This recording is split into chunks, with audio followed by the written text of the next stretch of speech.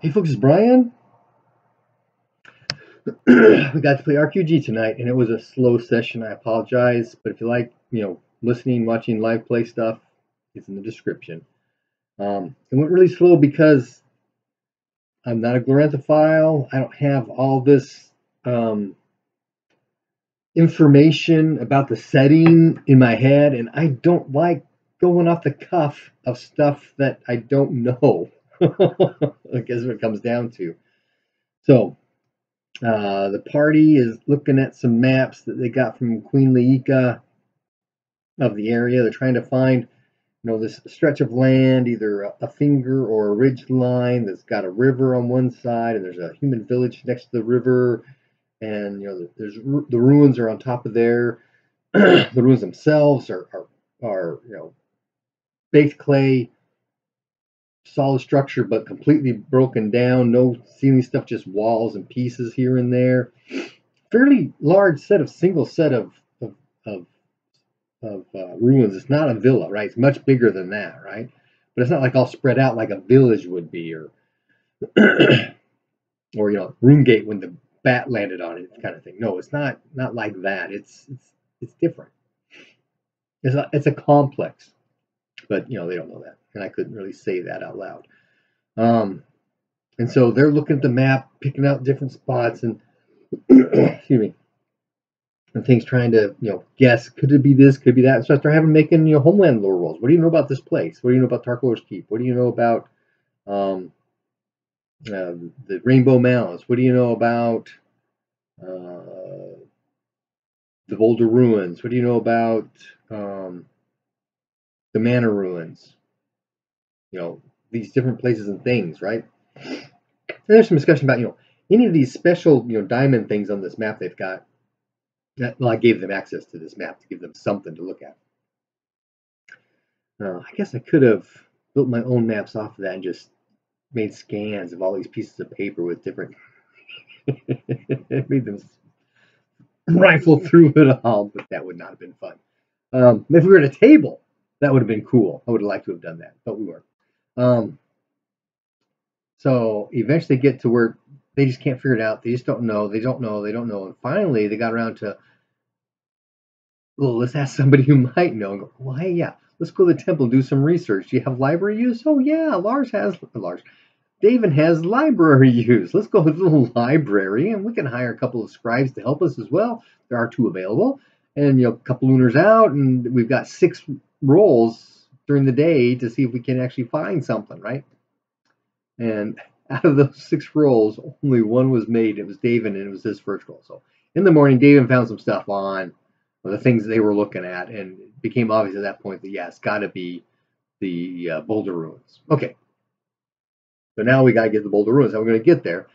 And no encounters the entire way. It was pretty wild. So after Apple Lane, they spent the night at Tarkalor's Keep. There's a little bit of role play going on there with Tarkalor and his wife, who's Les Melder, and has a thing against the Kalimar, although she's in Kalimar lands, married to a Kalimar guy, and that kind of thing. They've got this tension going on. I'm not sure what's behind all that, but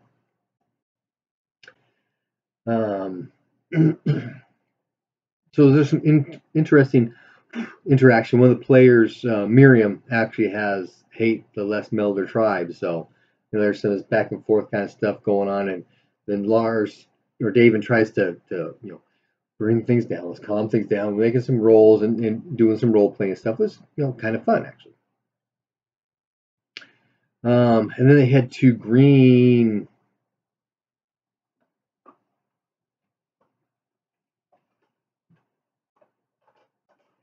Greenstone and the Greenstone Temple, because they did find out that there was a goddess that was rescued. Some people say it was stolen by the Earl Marthy. Other people say it was rescued from the ruins and placed into the Greenstone Temple, which is actually carved into a rock face. And I think that's correct.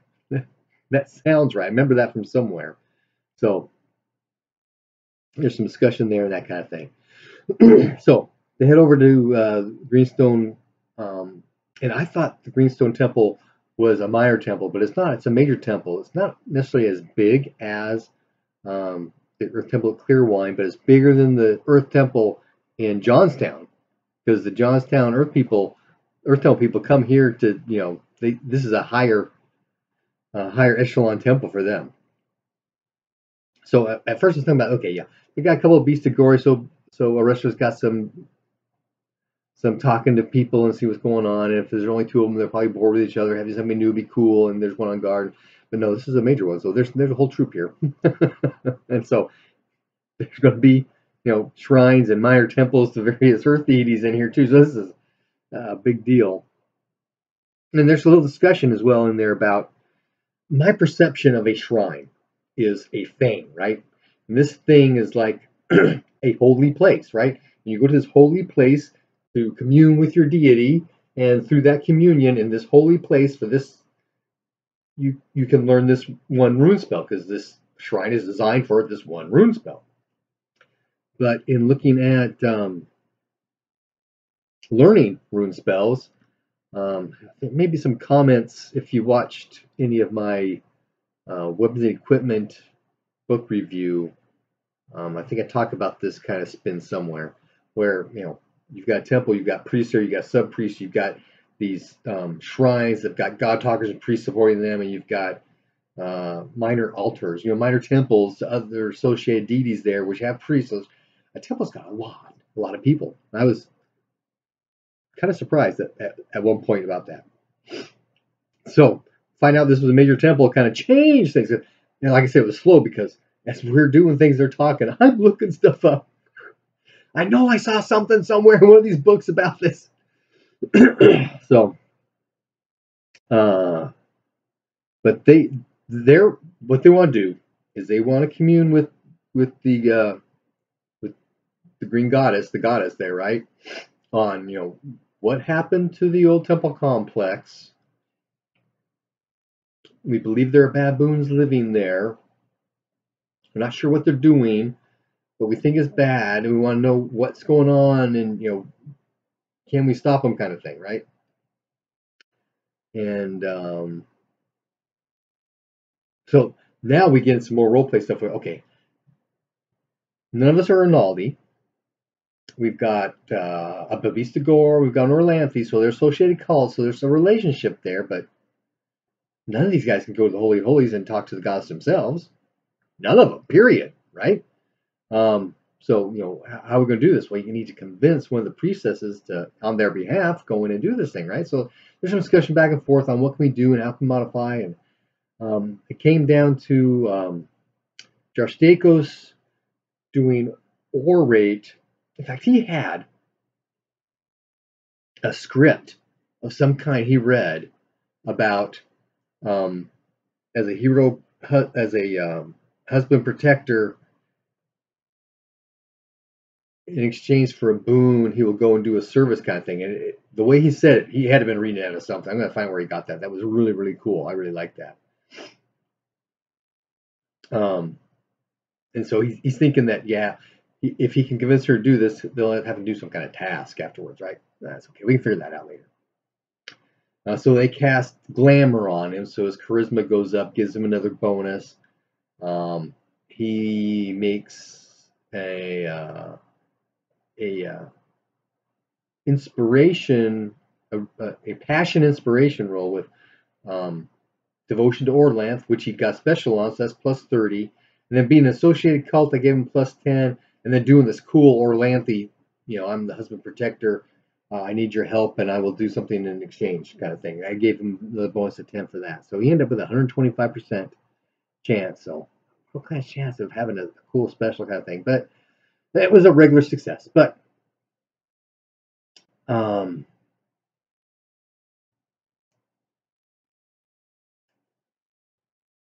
way they worded some of the discussion, while I was thinking about, okay, what's the answer really going to be like? Just light bulb went off my head. This is exactly what's going to come out. So the priestess comes out. She's got sweat dripping down her face. She's breathing really heavy, hyperventilating kind of thing. She is shocked, scared, astounded kind of thing, and starts blurting this stuff out about they are in the bowels of the mother. They are delving into knowledge they need to leave alone. There's great danger.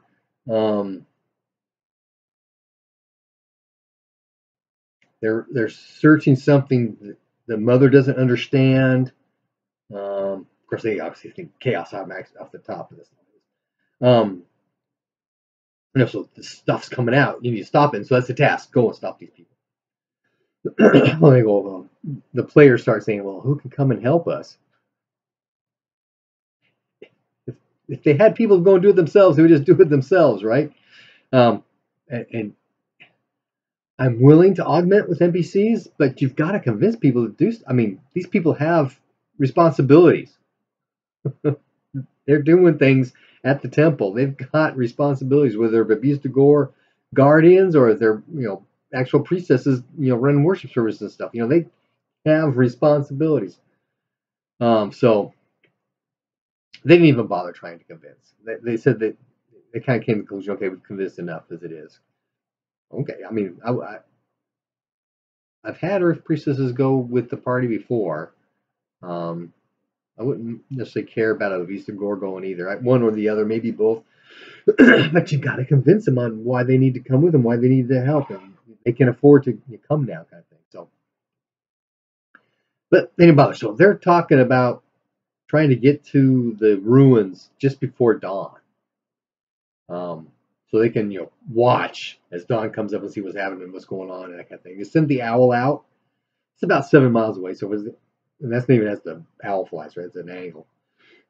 So the owl goes out there. He got a critical success on his scan, so he didn't see any motion on the surface, but there was definite light coming from some underground source. And so she tells him that. They decide to take a quick nap now, get up, zero dark early, travel for 3-4 hours to get close to where the place is, and then rest there till dawn, kind of deal. Okay, traveling at night. I have gone hiking at night. It's not really that hard unless you've got canopy, right? Stars and the moon give a lot of light, except the fact that it is between dying and black moon, so there's not a lot of moonlight. But there's some planets up there, and there's stars. There's some light. You can actually see at night if your eyes get used to it. You can actually see at night. But I wanted them to make some kind of navigation rolls, right? I know basically where they're going. So hey, survival or tracking, I'll take either of those, just so you can taking the best way up these off-road passes they're going up. One of the players was convinced they were going to just get totally lost in the dark out in the woods. I go, no, that's not what I'm talking about. This is to give you how easy of a path are we finding to get where we need to go. And they mentioned, hey, we got the owl. The owl knows where it is. The owl can go back, but the owl fly back, come back. Well, you're going the wrong way, or come flying down a little to the left. It gets kind of hokey to me on that case, but okay, I'll give you a bonus because the owl is good to go. Marissa's got pretty high tracking, so I guess that's tracking a track. She's using her tracking skills to find the best way to get to where they think they need to go. And so, yeah, they get up there. They kind of camp out. The owl is sitting in a tree, because there's a clearing. It's actually open. And so he's in a tree watching. Daylight, dawn comes up, and a handful of baboons come out, including a bunch of little ones. And they scatter in 3 different groups. 2 go off this direction, and 1 off this way. So maybe if they came around from this direction, they might be able to get there without being seen. 3 gigantic male baboons do pop up and station themselves, keep an eye out on the woods, kind of deal. And that's kind of that's where we ended the session pretty much. Miriam did want to send her fetch to go out there and see what kind of power levels of creatures and numbers they're they're going to have to deal with. And while in my perception, the spirit plane and the material plane, the middle plane are pretty close together, they're not exact, right? So, and the fetch can only see power. So it's like, go that way, 1,000 yards, start looking around, that kind of thing, right? It's in the spirit plane, so it can go through. So there's got to be some kind of lead through. How else would spirits that are in the spirit plane know to manifest and attack you, spirit, do spirit combat on you to take you over unless they see through, right? So that's why I say they're close, but they're not the same, that kind of thing. So I've taken those as notes of things for me to follow up on. So when we start next session, okay, Miriam, your fetch came back. This is what she found. There are umpteen critters out there. X are below our power level. Y are above our power level. All the rest are in our power level, plus or minus 5 thing. And we'll see how things go from there. Happy gaming.